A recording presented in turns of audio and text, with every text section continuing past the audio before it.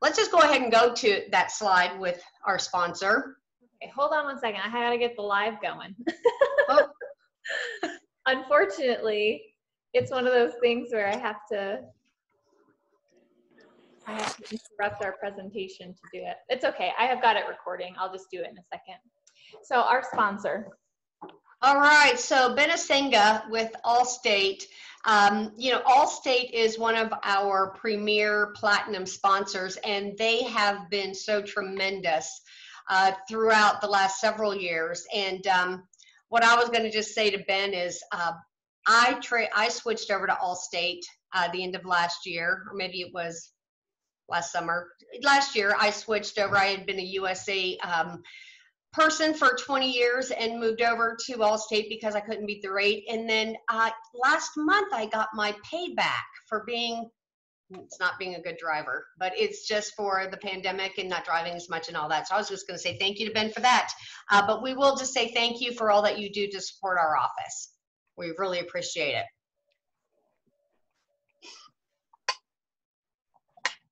All right, so here we are, Tuesday, May 19th, and hey, Stace.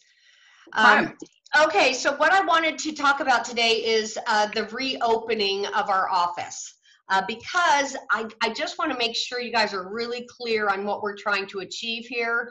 I was just so excited to get all of our staff back and start getting some I don't know, some normalcy, I guess, if you will. So, but I put it together a little prepared to open the office, and I'm just going to read it to you, okay? The city and state government agencies are opening back up in phases. Even though we've been considered an essential infrastructure throughout the shelter-in-place orders, we're still suggesting that you use care and caution on all of your real estate showings, open houses, inspections, appraisals, etc. The government offices are encouraging those facing back or have been working as an essential infrastructure to still do the following. Quarantine yourself if you're starting to feel sick or experiencing any of the symptoms. Quarantine yourself if you traveled by air outside the United States in the last 14 days. Practice safe sanitation by carrying disinfectant wipes and all of the other protocols there. And guys, if you're not feeling bad, don't come to the office, okay? But your staff is back. We are back, and we are ready to serve you. Here's the deal. I'm going to just paraphrase. I'm not going to go through this whole thing, but here's the scoop. Almost all of the admin teams, admin for the teams and groups are back in the office, and we are just so excited to have you back. However, some agents are here, some are not, and I want you to know there's no judgment on whether you come back in or not, don't come back in right now. It is, everybody gets to make their individual decisions on what to do. Now, we originally thought we were going to open the front door this week to the public. And we were on a Zoom yesterday and realized that because we have an awful lot of property management activities going on, that might bring in more people than we really want to have in the building at one time. So we are going to keep the door locked. However, there is a new notice on there that states if you're here to visit one of the agents, one of you can go ahead and call them and schedule time to come into the office. If it's someone that doesn't have an agent, they're going to reach out to the main office number and talk to either Sherry, myself, or Tiffany, and we will help them. We are not doing any trainings in the training room as of yet. We will probably not have anything the rest of this month, but now the month is getting to be coming to an end. Can you believe it? So that's where we are right now, and I will post these instructions. They'll go out in an email, and they'll also go out on our Facebook page. All right? Hey, do you guys have any comments around any of that? I'd like to open it up for anybody listening. Unmute yourself if you do.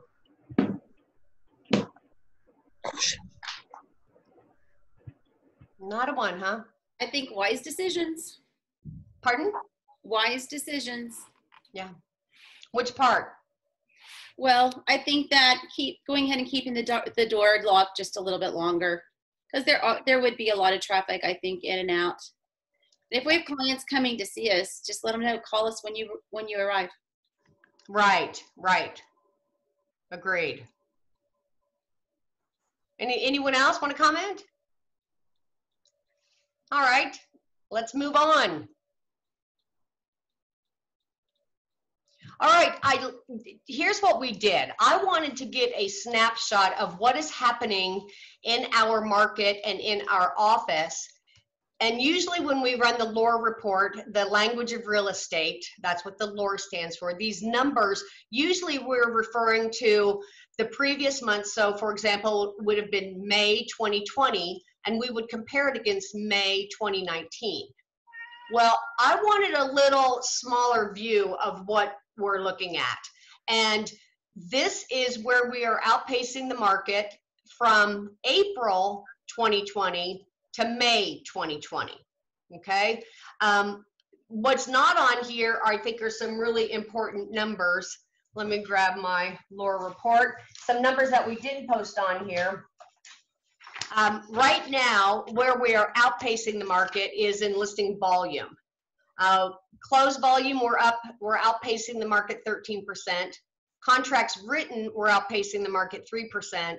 And contracts volume, we're outpacing the market 14%. But right now, listings, just so you know, for the market itself, and you know this, all of you know this, there's a shortage of listings, and right now, listings taken are down 13%.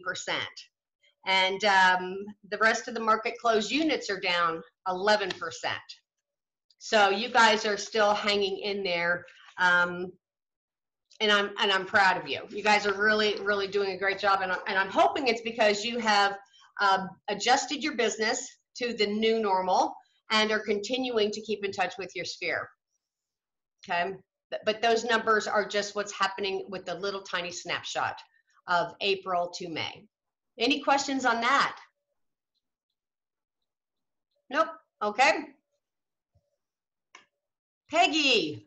Hey, Peggy. Unmute yourself. There you go. Yeah, I don't have a lot.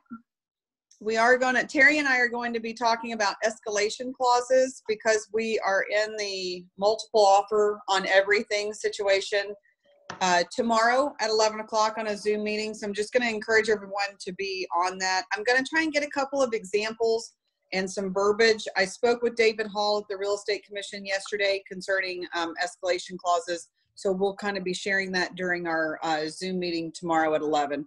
And I'll have some examples together for you. They are legal in Oklahoma, and they had originally said they were not legal, and now they've kind of had a different stand on that until it gets voted on otherwise. So we'll be talking about that tomorrow. Did you want to respond to this little screenshot here? Can you see it, Peggy? Oh, okay.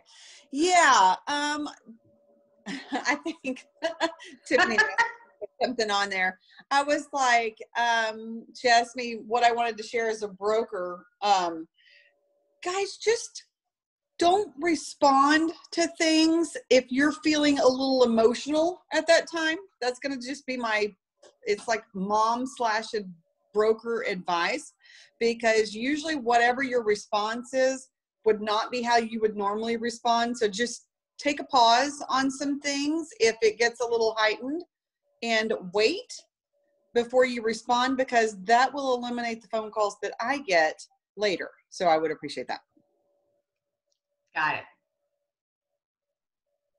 Good words. All right, so welcome new agents. We have one new agent, and I think she's on here, Dana King. We're so excited to have you, and welcome to Keller Williams. When you probably won't see her right now, but when you see her on a Zoom, you might say welcome and introduce yourself. Okay, so we're glad you're here, Dana. First listing, Austin Allen. Woo! Congratulations. Congratulations, Austin.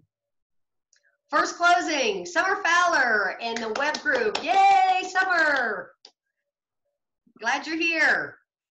The top 5 coming up this week. I'm going to be doing the 411 at 11 o'clock today, people. It was Sarah Fleming on, maybe it was her script. I can't remember what Zoom it was on. She said she's doing a 66-day challenge, and her 66-day challenge is to look at her 411 every day. Oh, because I do a 411, but then it goes over here and it sits over there and I don't see it. Now, we talked about a little bit about some dialogue on a Facebook group yesterday saying your 411 is your success list. It's the things that you have to do. Now, I'm hoping that your 411 has enough of your vision of what you're trying to achieve in there, so that the activities that you're doing are going to take you to those goals and the bigger picture of what you're trying to achieve in your business. So anyway, jump on at 11 o'clock if you're interested. Missy is still leading up Mo Anderson's book club, The Joy-Filled Life. I don't know if any of you are on it, but it's pretty incredible. And you can still join in. It's Monday, Wednesday, Friday, 30 minutes from 12:15 to 12:45. Mo is going to be making some appearances on that as well, so I highly recommend it. Crystal is going to be talking about door knocking on Wednesday, and then there's that all-associate mastermind that Peggy mentioned on escalation clauses. Guys, that is really great information, and I highly recommend that being sold out. Can you sell out on Zoom? Anyway, and then lastly, What in the World of Real Estate? It is our last one for the time being. So join in on Friday at 11 o'clock. And Sarah mentioned it on the What in the World is Real Estate last week. That was the Zoom where she was talking about her 66-day challenge being the fourth. And that's how she's trying to reacclimate to business, not just at home. There you go. Thank you. Thanks for filling that in. I knew it was Sarah and I couldn't remember where I'd seen it. So, okay, we went through that really, really fast because this is odd. It's not usual. I have never done this in a team meeting. However, it was highly encouraged, really encouraged that we share this video during the team meeting. It's funny because I think when you open up your command, it might now be part of the playbook down below. It might be shown there, but this was shared by Sherry Lewis at the Region, and she reached out to all of the team leaders and said, you need to share this in the team meeting. So that's what we're doing. So what I'm going to do, we're going to show this video. It's about 36 minutes long.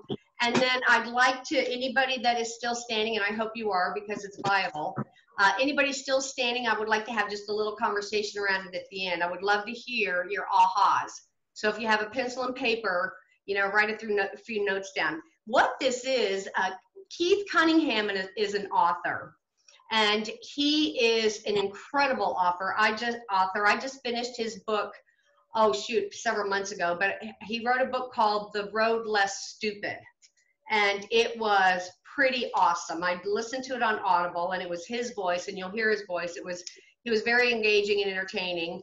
And then he's also written, I think it's I can't remember the other one. I haven't read yet, but it's on Gary Keller's top 100 list.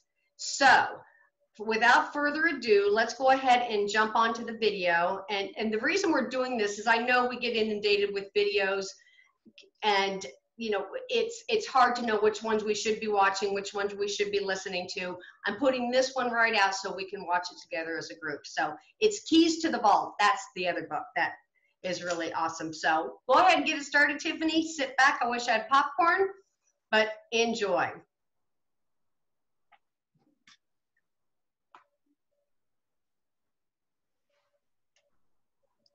Uh-oh.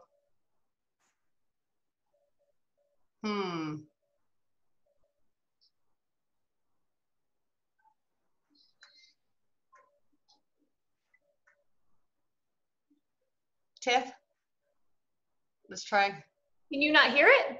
Nope. We can hear it. Hold on. Oh, you all can you hear it, Kara? Yeah. No? Anybody else? You hear it? No, I can't hear it either. Okay.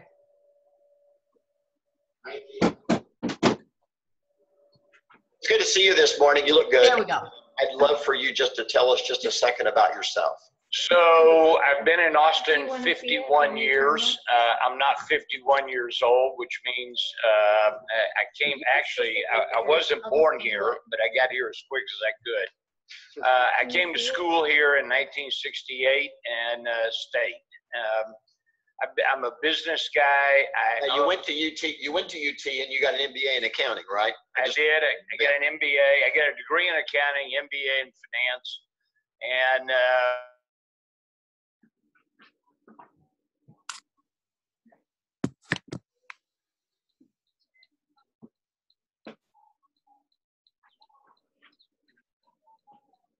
Tiff, you have to keep your thing unmuted, otherwise we can't hear it. and then it didn't last long enough, and then it got really ugly. Yeah. So over the years, I've bought and sold and financed and turned around and owned businesses. And at this point, I spend the majority of my time in the teaching world. I write books and teach business owners business skills and tools. Help business people make the transition from operator to owner. Yes. Well, To the Vault is a book that in my masterminds annually I recommend to everybody. So a lot of people on this call will be familiar with that book. And then your most recent book, Less Stupid versus Awesome, is a must read for anybody. So first, I just want to say thank you for all you do. You've been a voice of reason and insight around running a business for so long. That in my mind, you're probably one of the most significant voices of our time. So thank you for that. So let's just talk. We're in a crisis. And you've, as you always are, you have been quick to draw your observations and share those. So when you're in a crisis, so let's just take this time period to talk about this. So in a crisis, how am I supposed to think? What give me the just overview of your thoughts. I'm in a crisis. So probably thought number one is that it's a requirement in a crisis to shift priorities. We're gonna have to look on Amazon. In normal times, the priorities typically they're very growth oriented. They are opportunistic. For most people in most crises, the idea has to shift from being strategic to being tactical. In a crisis, I found her. Priorities are number one, survive, and number two, Like the old dude shoot is still low. requires cash. Yeah, my neighbor. Cash runs out of oxygen. Mute, whoever that is. Requires cash flow. And then we realized it was a fab, so we just Which means they stop burning Everyone mute their computer so we can hear the video, please. simultaneous every time. Don't run out of cash. And second is, let me get the amount of cash coming in aligned with She has to. And then always get a suitcase. We know where you're at. some sort of cut. It's comfortable. Hey gang, can everybody please mute yourself? A couple years later, 2017, there was a junior varsity soccer coach in Thailand that took his 12 teenage kids, his players, on a hiking expedition into some caves, and just outside of the main city in Thailand. And right before they left to go on this afternoon hike, they stopped at a convenience store and picked up some snacks. The snacks they picked up was the equivalent of 4 peanut butter and jelly sandwiches. So they get into the cave, it starts to rain. The rain that causes the water level to rise. It blocks the entrances and the exits. Everybody was following this worldwide on the news. And they were in the cave 12 days before they were discovered and 18 days before they were actually rescued. The rescue effort was huge.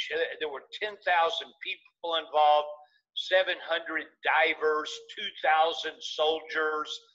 So it was a major expedition, and most people remember it. Here's the remarkable part of the story.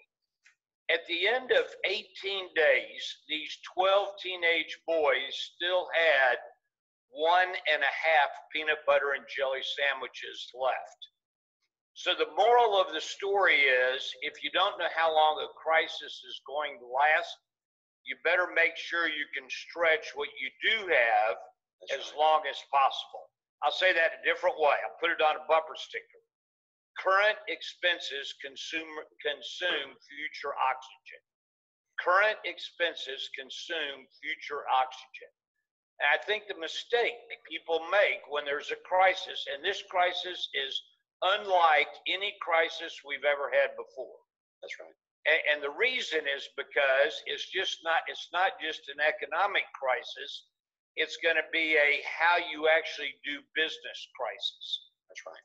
It's not gonna just bounce back to the way it used to look. And It's not. so how you do what you do makes this one unique. And my experience is, Gary, that most people are too optimistic about either the length of the recovery or what it's going to look like post-recovery. They're hopeful, aren't they? They're not using reasoning. They're not actually looking at the situation. They're more hopeful than honest. What you just said about being honest with the situation, I think is critical. A great example might be the Titanic. The original plan of every passenger on the Titanic was to get from England to the United States, and that plan radically changed the instant they hit the iceberg. And after the iceberg, there wasn't one person on the Titanic who was thinking about what they were going to have for dinner or what dress they were going to wear to the gala once they got to New York. So the change in priorities was dramatic because of the radical change in circumstances.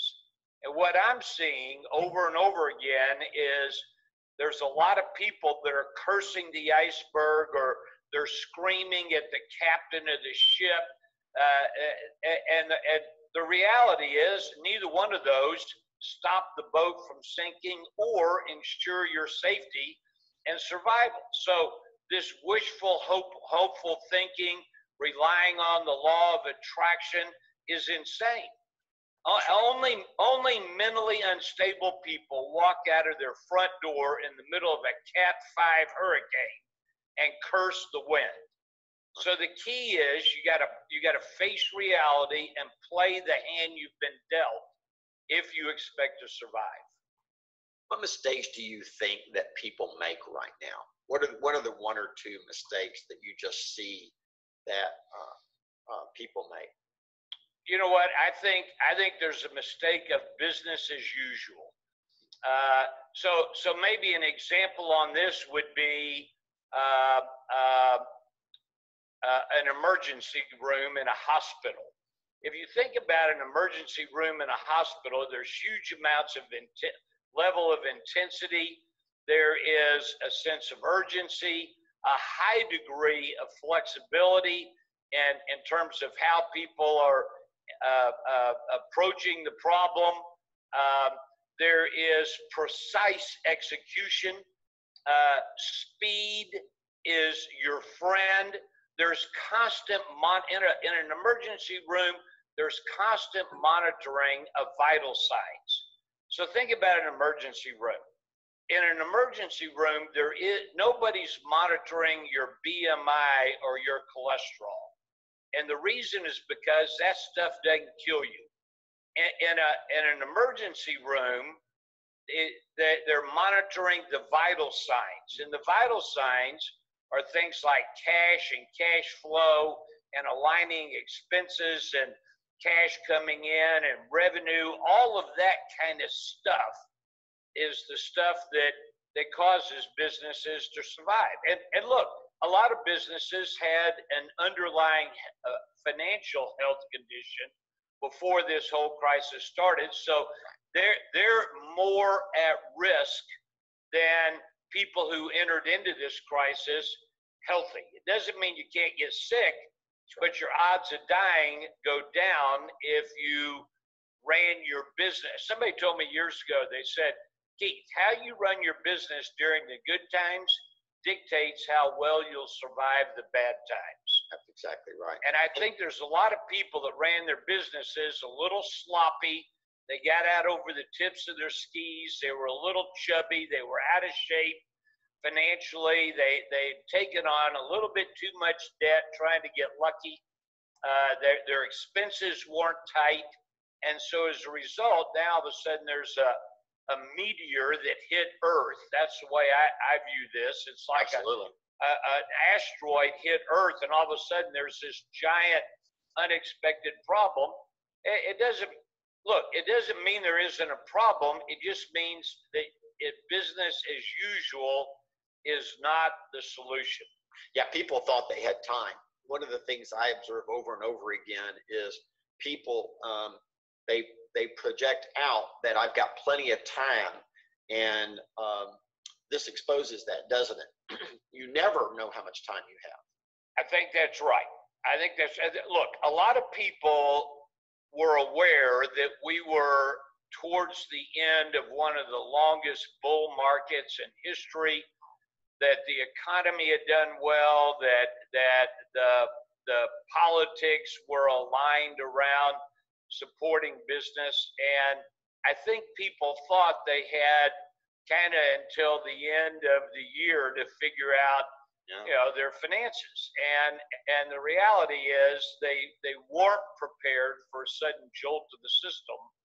And it's a lesson, candidly, that I had to learn the hard way 30 years ago when you and I both remember the 1980s and all of the drama around that. And I learned then that creating wealth is typically a slow and plodding kind of exercise. Losing money can happen in a heartbeat. But what it takes to actually create money and create wealth is figuring out how to make it sustainable. I tell people all the time, look, I don't want to be rich for a day. I don't want to be in a great relationship for a week. What's required is, how do I need to think about this so that it's sustainable and I'm not yo-yoing back and forth between rich and poor? Well, that's right. The thing that I constantly preach is that there's two types of people: those who get where they are and those that don't. And those that don't get where they are end up playing one game, and those that get where they are play an entirely different. They understand it. They realize something is happening that they can't control, but they can absolutely do whatever they can. Let me ask you a question. Talk to me about people for just a second, Keith. How should I be thinking about the people that might be working in my business right now? Well, it depends, as you might expect that answer. For most of us, our people are our greatest asset.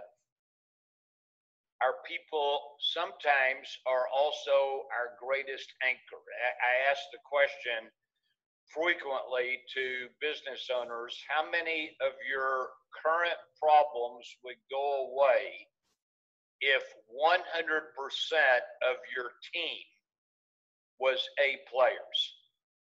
And what most people tell me is the bulk of their problems go away if they've got all A players.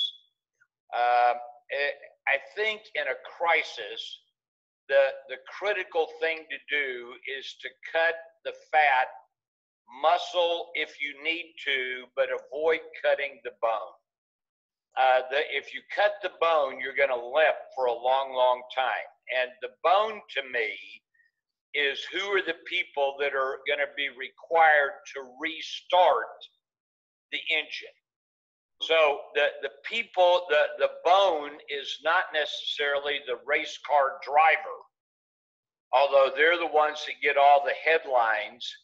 The bone is the people that can actually build the engine and start the engine once this is over.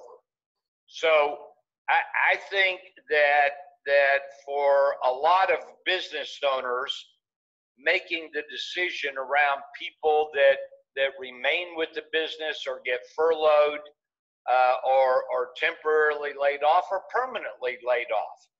I think it's an opportunity to relook at the business. I'm going to give you a thought.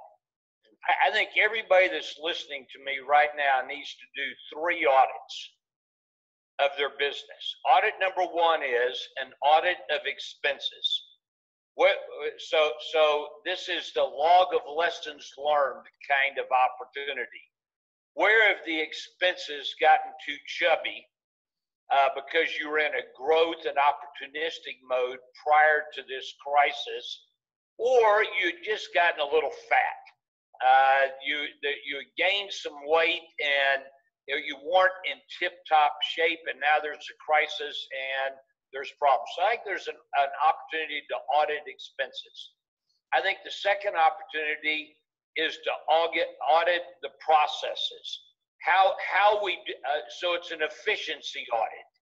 How we do what we do, and is how we. And you were talking about this a second ago, Gary, when you talked about doing some of the blending with Zooms and digital open houses and that kind of stuff. It's how do we do what we do so that it requires less time, fewer resources. We make fewer mistakes. So there's an efficiency audit that's available to us. And then finally, there is a capacity audit.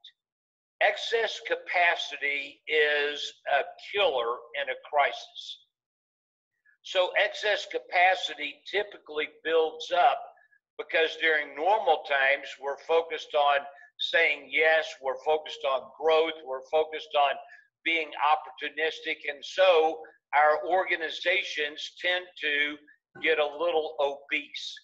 There's an opportunity during a crisis to shed the excess capacity and get back to the core activities that actually make most of us most of our money. And these 3 audits fall under a heading of reinvention. Where's the opportunity to reinvent your business as a result of the crisis? Some of that reinvention is going to be voluntary, and some of that reinvention is going to be forced on you by the market or by your competition. And I think only crazy people come through well, number 1, crazy people try to run their businesses the same during a crisis as they do normal times. That's nutty. And furthermore, crazy people say when there's this kind of crisis, that's going to change how we do what we do. I'll ask you the same question I ask other people. How long is it going to be before you go sit 15 inches away from a total stranger in a movie theater? Yeah, it's tough. It's going to be a while. Now, it's going to happen, but it's going to be a while. That's right. And we're going to have all kinds of precautions. So oftentimes the reinvention is forced on us. But I think if we Models are going to change. Models are going to change. Models are going to change. They're going to change. And in normal recessions, listen to what I just said. Normal recession, Freudian slip. Yeah, in a recession that is not of this making, business models also shift. But what you referred to a second ago, the movie theater is a perfect example, and that is we will not go back anytime soon to 100% of the way we did business. That's an absolute given. Take it to the bank.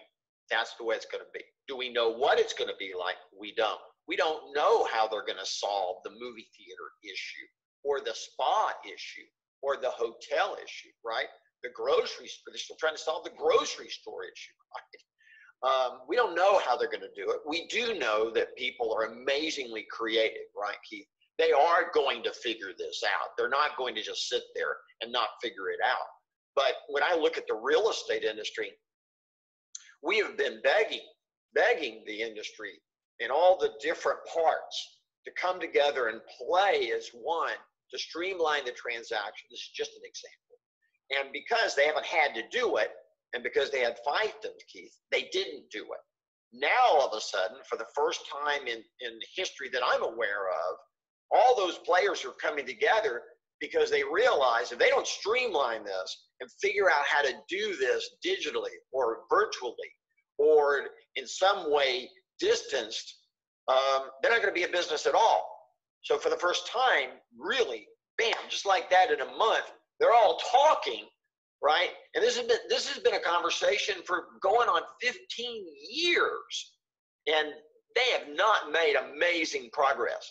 And I will promise you, in the last 5 weeks, they've made amazing progress, and it's going to change. It's going to. The industry will never look the same.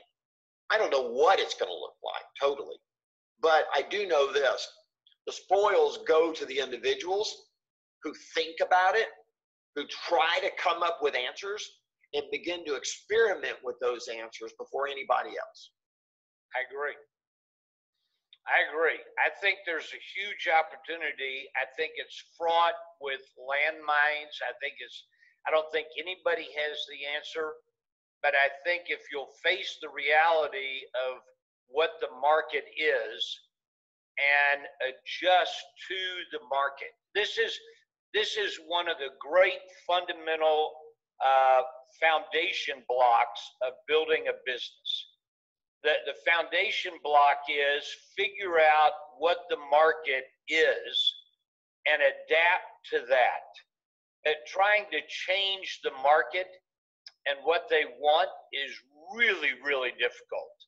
And it's expensive. That's right. I think if we would simply say, what is the market?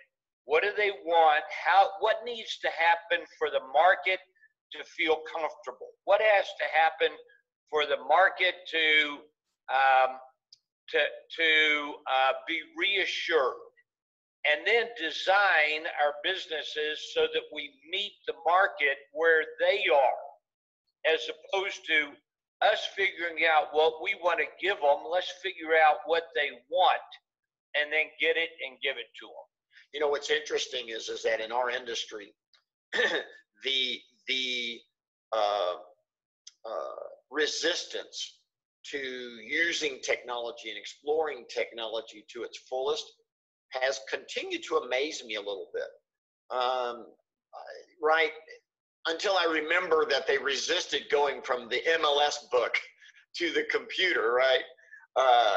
But all of a sudden, you really don't have a choice, do you? Those firms that invested in technology, those real estate agents who spent the time and got their business on an operating platform that allowed them to maximize their service opportunities, their value opportunities, their financial opportunities, are the ones that are going to win. They're going to win big, because look what you and I are doing today. Normally, you and I'd be sitting in a room in some really comfortable high chairs talking. And instead, we're sitting in comfortable, I bet you have a cushion under yours, by the way, cushion chairs, right? And we're on a digital platform having this conversation. Any thoughts about that? Yeah, look, it's a form of leverage, and oftentimes we're reluctant to migrate to higher leverage opportunities because it doesn't look or sound or smell like the way we used to do it. What sabotages reinvention is an attachment to the way it used to look. And the sooner that you can let go of this idea of it used to look this way, well, of course it looked that way because that's what the market wanted. That's the way the market wanted it to look. Yeah, we built our businesses in order to serve the market, and the market used to look one way, and today it looks another. That's right. And the people that are going to get left behind are the people that don't make that transition to this is the new way it looks. I'm going to give you a great example. You're not going to like the example. Nobody likes this example, but nevertheless it's true. There's only one reason Kobe Bryant is dead. And the reason is that when it got foggy and visibility went to zero, the helicopter pilot kept flying. That's the only reason he's dead. That's right. The helicopter pilot, who's a good guy, did not have dials in the cockpit. So when times are great, we can look out the window of our helicopter, kind of see where the road and the river intersect, and we can make the turn. But when it gets foggy and visibility, and you don't have any dials in your cockpit, and you decide incredibly stupidly, when it's foggy, you decide you're going to keep flying and you can't see. Have you lost your mind? No wonder everybody died. They hit a mountain. And so here's the key. This is another one of these shifts. This is a business shift.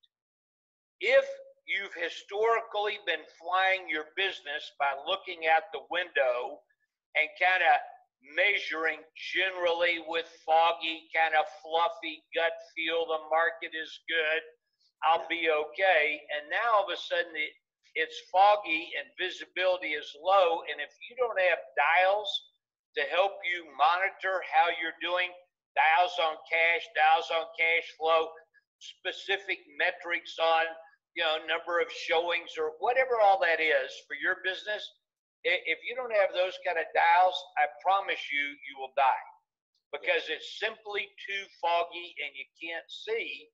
Therefore, it's an opportunity to change how you do what you do. That's exactly right. What people haven't understood about technology is this is as bad as it gets and as least as it gets. The truth of the matter is that being a digitally based and physically enhanced business is the way the entire world is going. And what's interesting to me is what's happened to us right now is everyone, no matter who you are, is being forced to address that very issue. Before that, they thought they had a choice because the world was still physically based and wrestling with how they made a transition. The companies that were digitally started as digital, they don't have that problem, right? They imagine the world that you wake up in the morning and you start with a digital experience and you enhance it with a physical interaction or physical experience, right? The malls are a great example. They started and ended on a physical concept. And then they got upended by someone who imagined that there would be a digital first, physical second. Amazon, by the way, now owns Whole Foods. Amazon has bookstores. Amazon has quickie markets that you can go get stuff. They have learned, by the way, that they maxed out digitally. They maxed out. They were struggling to grow, and they understood there needed to be a physical component. But the physical-based individual is now being forced to deal with that, aren't they? Yeah, they are. The environment has changed, and our job as business owners is to meet the market where it is. And if the market is different as a result of the asteroid that's hit, then let's change how we do what we do. Let's change how we engage with our customers. People still want homes. People are still going to move. People are still going to change jobs and upsize and downsize and everything in between. They want a different school. It's still going to happen. Absolutely. It's just going to happen differently. And there's going to be people that make that transition, and there's going to be other people that get stuck and where they are and the way it used to look and are going to be unable to make the transition. I'll tell you this though. From a purely economic point of view, and this is probably from a business point of view as well, and you may disagree with this, Gary, in my opinion, the greatest risk that we face today is not the current quarantine, it's that this quarantine has happened and it is probably going to be the protocol of the future for future kinds of issues that that where the government or somebody says, ooh, there's a bug out there, there's a disease, and the protocol needs to be, let's shut this thing down for 30 or 60 or 90 days. And if that becomes the go-to response, then the key for us as business owners is how do we build a business? How do we build a machine that can withstand these kinds of future asteroids? Oh, no, I don't disagree with that at all. In fact, I'm nodding my head going, amen, absolutely. We will think about how we did business in February as the good old days. Yeah. We will all refer to that as the good old days, because out of nowhere, a meteor hit us and we will never be the same. It will be now digitally based and physically enhanced. Yeah. It just will be. That's just the way it's going to be. And we are going to be, these things are going to happen with more regular occurrence. And we're going to have to understand that they're going to come without warning. They're going to come without sirens. And our businesses have to be run in a way, our lives, our careers have to be run in a way that we are now prepared for that, right? I think that's it. There's a great story about Lee Iacocca, who many of the people on your call have never heard of. Back in the day when I was young and in business, he was one of the American business studs. I mean, this guy was a true genius. He was. So in 1979, Lee Iacocca took over as CEO of Chrysler, which he had been the #2 guy at Ford and gotten fired. And so he took over as #1 guy of Chrysler in 1979. And Chrysler was in the process of failing, and it would needed to raise some money to be able to stay alive, and Wall Street had turned them down. Nobody would loan Chrysler any money. So Lee Iacocca said, well, there's only one organization with this much money that would loan it to us, and that's the United States federal government. So Lee gets on a plane and flies to Washington, D.C., and meets with 12 congressmen, and he lays out the problem. And he says, look, if you guys will loan us $1 billion, I think we'll make it. And Congress said, Lee, that has never happened. The United States federal government does not bail out private companies. And Lee looked at him and said, look, you're going to write a check. To bail us out is $1 billion. If you don't bail us out, we're going to go broke, and 475,000 people are going to hit unemployment. And the first year, you're going to write a check for $2 billion if we go broke. So you're going to write a check, and I'd suggest the check you write be the check to bail us out. So in 1979, for the first time, the United States federal government bailed out a privately held company. All right, now Gary, in the last 35, 40 years, how many privately held companies have the United States bailed out? It's in the thousands, because we broke that ceiling. That glass ceiling was broken. And the problem going forward is that now that our way of doing things is to put in place a quarantine that shuts down the entire economy. If that's now the way to handle this, rest assured, this will not be the last time. And so I think the machine we need to build, and it goes to exactly what you were talking about, and really what you've been working on for the last several years, which is, look, people are still going to buy and sell houses. They're still going to rent apartments. They're still going to move.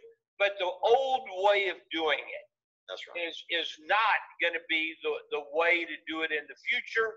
And so we need to migrate how we do what we do in order to serve the market. And the key to this is, if you as a business owner don't build a business that can withstand future asteroids, this is going to be an exceptionally painful career.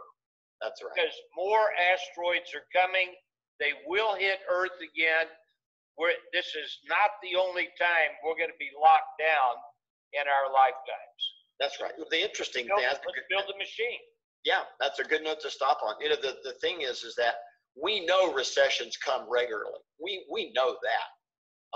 Now, what's going to come in addition to that is it's going to be climate and it's going to be disease. And we know they're coming. To not acknowledge that and not behave in a manner as a business person or a professional, knowing that is insane. So I have one last question for you before we go. Why'd you shave your mustache off? Okay, so I grew my mustache when I was 22 years old. Yeah, me too. Because I wanted to look older. I was 22 and running a pretty good sized company, and by the time I was 28 or 29, I had a very large company that I was running, and I looked like a kid. So I kept the mustache for 25 years, and sure enough, by then I was older and wanted to look a little younger, so I shaved the mustache, and that's been 20 years ago. So, okay, so what are you telling me? Is this some sort of subliminal message? There's nothing subliminal about it. If you shave your mustache, you would look younger. All right, my friend, it's good seeing you. Even though it's digital, I still love you and I care about you. And I'm Love grateful you. too. Thank you. All right, thank you. Bye-bye. Bye now. Thank you. Okay. How about unmuting? And let's talk just a few minutes. We've got just about 3 or 4, maybe 5 minutes. What'd you think? Anybody? We were discussing the fact that we have audited our expenses and we run pretty lean on that, but our processes and our efficiencies definitely need some revisiting. There you go. Yeah, right. Good one. What else? We're focusing on standards, and I loved what he said about if you don't shift and pivot and change the way you do your business, you're not going to make it. Yeah. You can't continue to do what you were doing and expect it to work. So just being aware and understanding that you're going to have to change the way you do some things if you're going to make it. Right. And I think that was true for anyone that was around in the 2006, 2007 era, for those of you that are on the call, because we saw that, the real estate agents that didn't have the ability to change the way they did their business are not in the business anymore. Right. They're gone. Yeah. We'll probably see some of that here too. Mm-hmm. Probably isn't even a good word. I'm sugarcoating. There will be people that'll leave the business because of this. Well, if you think about, just lessons learned, in 2008, 14,000 real estate agents in Oklahoma went down to about 8,500. So you had a lot of people that they just simply didn't know how to pivot or change their business. So they didn't, and ended up doing whatever it is that people do after real estate. Right. The good news is you guys are with a real estate company that, oh my Lord, they're giving you content every day. And again, we don't need, like Gary Keller says, we don't know what this market is going to look like. We don't know where it's going, when all is going to stop, what's going to look like. But you've got a lot of people that are risk takers out on the front lines making adjustments right now. And they're saying, I'm going to adjust as I need to. I'll adjust as I need to as we continue to go. Just like Keith was saying there, he was saying there's going to be landmines, and there will be. So, what else? I like that he was saying to kind of like expect this again. You know what I mean? Like prepare for it now, expect it to happen again, because I do think we will probably see this happen again and again and again. And if we're prepared and have those systems together, it's going to be so easy to transition in and out of that. Right. Jalen is in the training with me, and she said that what struck her was his conversations around paying attention to your audience and then moving yourself to meet the needs of that audience instead of trying to manipulate the audience to meet your needs. Mm-hmm. The consumer is always going to drive this. Contrary to what people may think, the consumer is going to drive it. True. What else?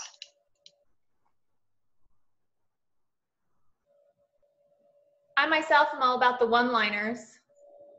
Wait, are you talking? Your sound isn't on.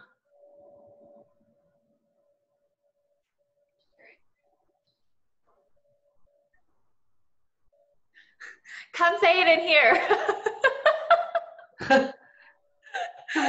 Is Sherry? Do you want to go in there? Okay. I was saying when he was talking about the expenses, trim your fat, muscle if you have to, but never cut your bone or you're limp for a long time. Yeah. I think that was kind of important because, well, I think it applies across the board. It applies in your expenses, but it also applies in all of the different aspects of your business and what you're doing. So, you know, if you have customers who are repeat after repeat after repeat, or investors who work with you frequently, you want to make sure that you're playing towards their needs, because they're the bone of your customers. So you want to make sure that you're still giving them a little extra love and attention during the times when they themselves might be struggling, because once they get back on their feet, that's still the bone of your business. Mm-hmm. So I thought that was kind of nice because it applied to expenses, but it also applied to like your database or your structure within your business. You know, on that note, he was also talking about that capacity, about auditing your capacity, which, you know, sometimes he was talking about if you're obese, meaning you've got, I hate to say it, but it's probably a people issue. Gary Keller's been talking about it, that this is the time that you need to take a look at everybody on your team and see, are they A players?